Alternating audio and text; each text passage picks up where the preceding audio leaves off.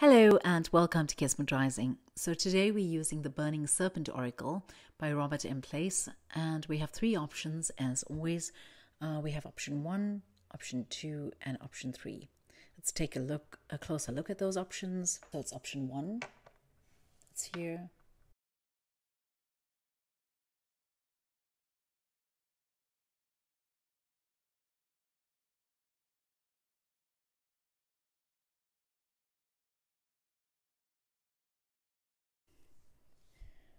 Option 2, that's here also.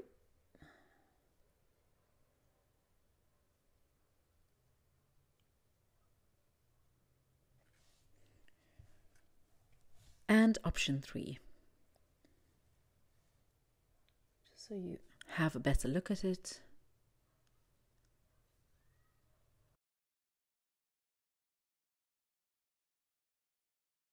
And hopefully that helps to make up your mind.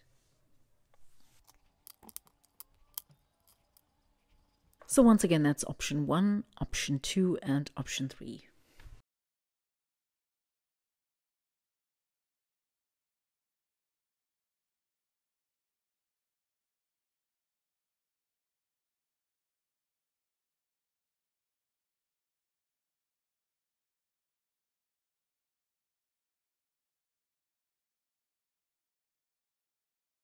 So for those of you who've chosen the option number 1 here, we're asking, what is your weekly oracle card guidance? And what have you come here to hear? What is the actual message that you've come here to hear at this time?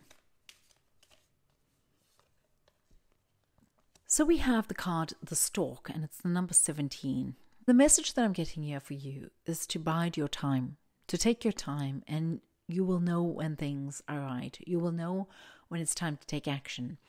It's also telling me, and not to put the cart before the horse, to be able to go with the flow, to know when it's right to do something, not to rush something, not to try to force something. The message here is that there's something at hand, there's something that's more immediate that needs attention, and not to look too far into the future or try to force the hand of something that needs to take place at another time in the future. So there's a sense here that you can have what it is that you desire, and that you can be successful, and you can be healthy, and you can be okay and well and feel good about things, but that you need to be able to discern what is an immediate issue that needs to be resolved or to be handled, or where it is that you could be in danger in an immediate sense, rather than think and take care of dangers in the future. Right now is not the time to plan for the future, way ahead in the future, but rather to see what is it that needs attention at this moment, because it feels to me like there could be impending matters that need to be resolved, but you're not looking at that right now, and you're not actually taking care to make sure that all of these things are taken care of, like all your ducks are in a row. It's also showing me that you're in a fertile time in your life, and that you can actually go ahead and create things and be productive.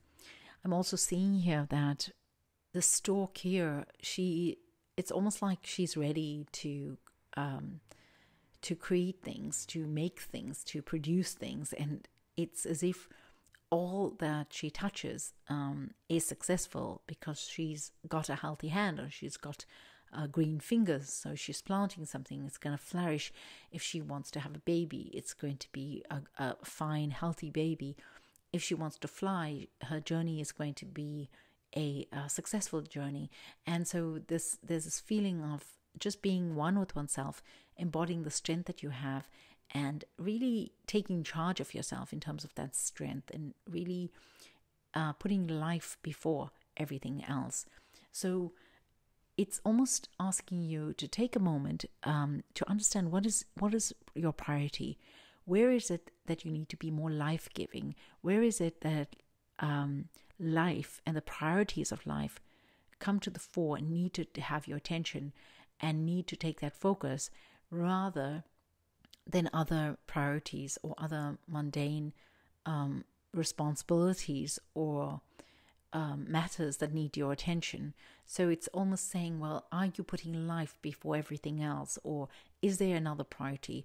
is taking care of your bills, or taking care of deadlines, or your responsibilities towards your family, your friends, or is all of that more important than life? And asking you to just take a step back and ask yourself, where is it that I'm prioritizing life? And how is it that I can move ahead and be okay with myself while prioritizing life? So just bringing life back into focus in order to be able to move ahead. And so it's asking you to do that. It's also, there's a message here that, whatever you do is going to be successful. Whichever path that you take will be okay. So don't be too hard on yourself. Don't be too worried about whether you've taken the right path or not. It's just a matter of taking a path. It's just a matter of getting moving or making headway. Just a matter of moving in whichever direction. It doesn't matter, but to make something happen right now, because right now the time is ripe to make something happen. All right, so that's my message for you for this week. I can't see anything else right now. I don't feel that there's anything else right now. I think it's maybe to add to this, there needs to be a focus on what it is that you desire. Like once you made up your mind, just focus on that and go ahead with that, and don't let anything else distract you. So I think that is the last thing that I see here that you need to actually take into account as you go along in this week. So to summarize, be limber, be flexible, be willing to change, be willing to move, take action, and once you've done so, once you've actually made your mind up to take action, then be focused on that and take care of immediate matters as opposed to focusing too far into the future. Just day to day, more immediate concerns are at hand, and the priority is to focus on that. All right, so I'm wishing you a great week as you go along. Many blessings to you. Please take care, be healthy, and be well. So for those of you who've chosen this option here, this is your number 2 option. We're asking, what is it that you've come here to hear? What is the message that you need to know right now? What is it that you've been brought here to hear, that you need to hear right now in order to move forward? Okay, so we have the card The Man, and it's the number 28. And the way in which I see this card, or the way in which I'd like to read this card, is to say that there's a matter of being okay, being distinguished, being elegant, being one with yourself, being satisfied with yourself and your presentation and the way in which you are seen in the world and the way in which you come across to others in the world. But there's also a sense of taking responsibility for what is going on inside of yourself and what is the processes that are taking place within you that need attention. There's a feeling here that all is okay on the outside and all is fine on the outside, but there's a sense that there could be emptiness, there could be a void that needs to be filled, or some questions that are unanswered that need to be answered shortly, or need to be answered more urgently. Bigger questions about direction, about life, about purpose, and that is one of the messages that are coming forth right now. Sorry if I've shaken the camera a couple of times. I've just have the camera on the desk, and I'm also leaning on the desk. So there's another matter here about this man, or this energy of the man being fulfilled and being well and being all together, and also being at a stage of life that where you are able to create and have fun and incorporate adventure into all that you create. And it's actually something that it gives you wings, you can fly, you feel well, you feel like you could do anything. You've got a beat in your stride and on your step, and you just feel more in control of things. But then still, I'm feeling that is the facade, or that's what's outside of you. And as you go ahead, there still are questions to be asked, and still are questions to be answered as well. And those questions have more to do with your spirituality and more to do with your connection to the divine, and what your perception is of the divine, and how you understand yourself in in relation to the divine. So I feel like those are questions that are unanswered, but at the same time, there's also the sense here that everything is okay, and that, it's very hunky-dory. It's very much something that's on the surface, that's good to go, that's that's sorted, that's ready to take off. And then also, the feeling that that you've arrived, that there's, you've arrived at your destination, and that you've accomplished something. And it's almost like you've accomplished something, and that, you've created something for yourself. And now there's this question of, what does it mean for me in the greater context of things? So there's that energy here. And there's also a sense that, you might have begun something, and even though you haven't finished it yet, there's a sense of accomplishment around what that you've begun something. And there is, this card is also showing me that as you go ahead, this energy is going to stay with you, and you're going to be able to create that which is good for you, that which is well for you. You're going to be in good standing with your community, with your neighbors, with your boss, or your employers, or the institution that you align yourself with. And then there's also a sense of feeling pride for oneself and feeling good for what you're doing.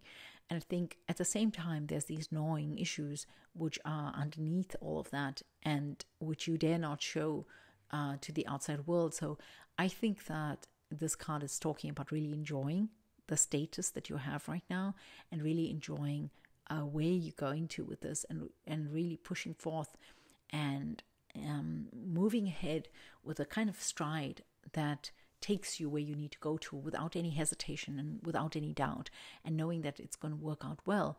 And then there's also a sense of not neglecting the bigger questions when they come your way, not neglecting what it is that you're truly asking. Because I'm also getting the sense here that you might be on a particular path of life, and you might be, going ahead and everything is working out fine, but there's a sense of, some kind of emptiness or a void, or some kind of sense of not really knowing where the connection is, and then looking in that direction, looking towards the connection, and wondering, how is it going to work out, or what is it meant to be, or how is it that I can actually attain that level of well-being, or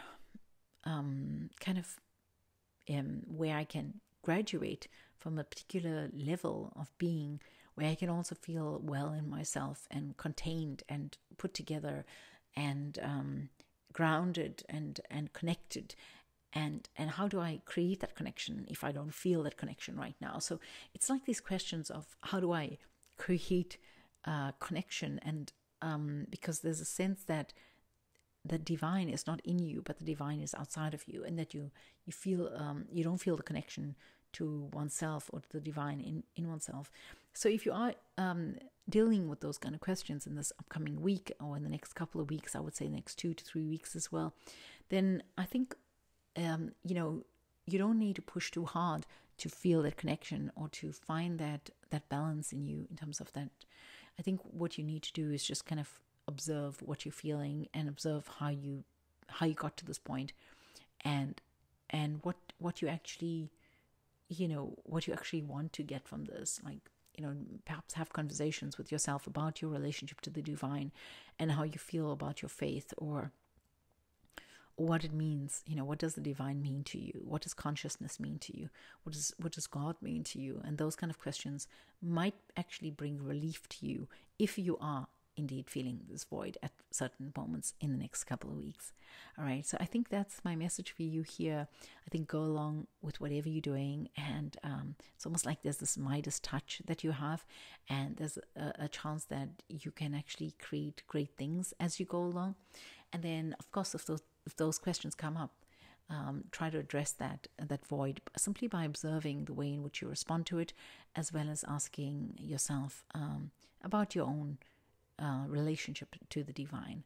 All right, well, I hope that message helps you. Do let me know if it does, and I'm wishing you a wonderful week as you go ahead. Please stay safe, stay well, and be blessed. For those of you who have chosen the option number 3, this week we're asking, what is the message that we've come here to hear? What is our divine guidance at this time? And what is it that we need to know as we go along? What is our guidance for this week?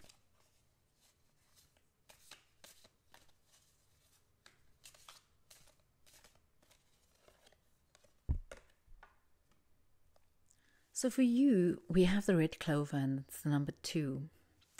And I feel here that there's a sense of a plateau. You've reached a plateau and you've actually come through something, and there's reason to feel happy about something. There's reason to feel like you might have gone through something that has benefited you ultimately. And you might not understand that at this moment. And you might be feeling a bit bruised or a bit sore, or a little bit it's been a rough ride or something like this. And there are still annoyances or irritations, but also there's a sense that you could be looking at this energy and feeling, oh, well, I'm really happy and I've got more than what I've bargained for. And look, I have all these things that are helping me and assisting me, all these people that are here for me. And I can go ahead with quite a lot of trust and knowledge that I'm going to be okay, and that I form part of I'm an integral part of a community, and that it's okay to be part of this. There's also the sense here that that you might have bargained for something, but you've gotten much more than that.